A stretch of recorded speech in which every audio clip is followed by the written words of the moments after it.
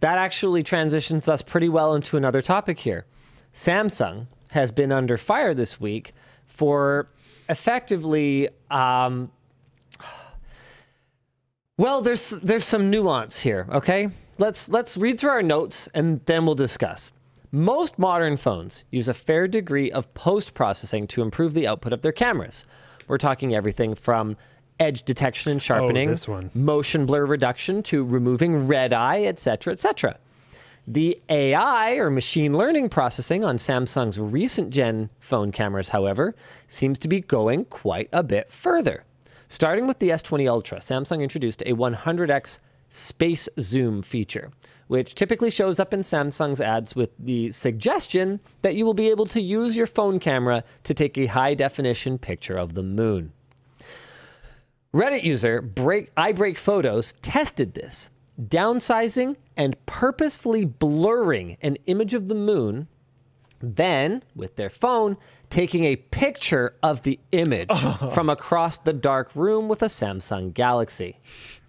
The phone added significantly more details than ever existed in the original image, including clear, craggy moon craters.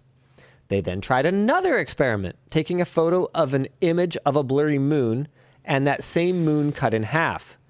The blurry full moon came out as a clear, high-detailed photo, while the half moon remained blurry.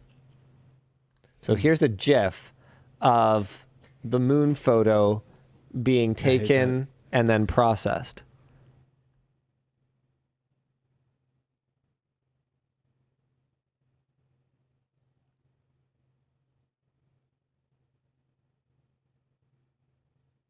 Wait for it.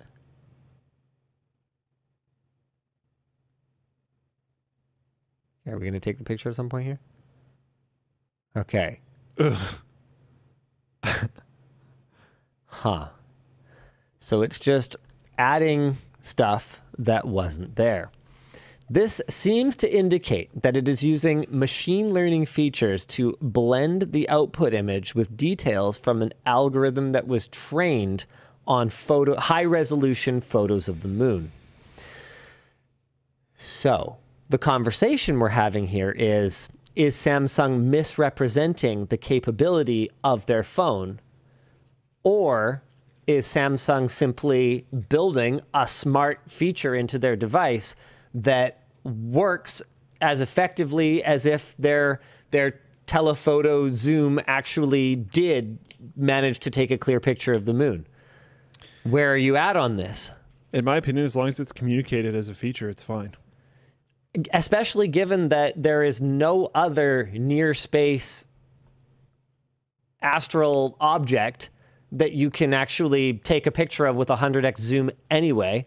So if they train this thing with the moon, then is that any different from if they train it using pictures of people and you take pictures of people from far away and they're also clearer? Or like famous landmarks or whatever. Like if you take a picture of the pyramids. Now where we run into trouble is any gaps in their training model are going to appear markedly worse than things that they have actually trained it on. You know, I think that this... So, okay, our discussion question is this image processing or is this AI image generation with a prompt? I think it's both. Okay. Which I think is fine and fair. Okay. By the way, I think this sagged because I noticed you're slouching a lot. And, you know, I'd hate for your mother to be upset with me for allowing you to slouch.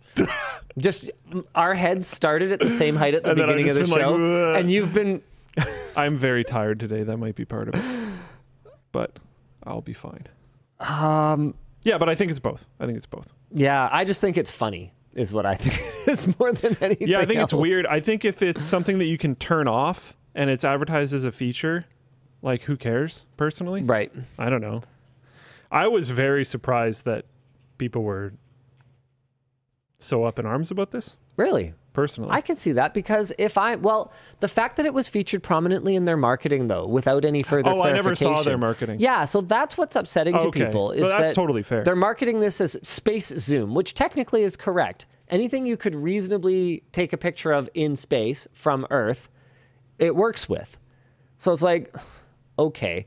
But it's obvious that the implication is that with 100x space zoom, you could take pictures on Earth at 100 times magnification, when in practice, a lot of that is digital and then post-processing. And that post-processing is only as good as whatever data set it's trained on. Yeah, people in chat are saying it's about how they market it. They sell it as the zoom being so good you could take a clear picture of the moon. That's totally fair. That's BS. Like I was saying, though, if they advertise it as a feature, and it's something, especially if it's something that you can turn off in the software, then that's just neat to me. I don't know. Because if it takes like color input from your photo and it takes all this other different types of things, but then it takes things that it knows about the moon and just enhances the image a little bit, that's even just cool. Like I would want it to be able to do that. That's sweet. It might have been better if they just messaged it correctly, and then we wouldn't have this controversy. 100%. It's so frustrating when engineers build cool stuff. Yes. And then marketing just...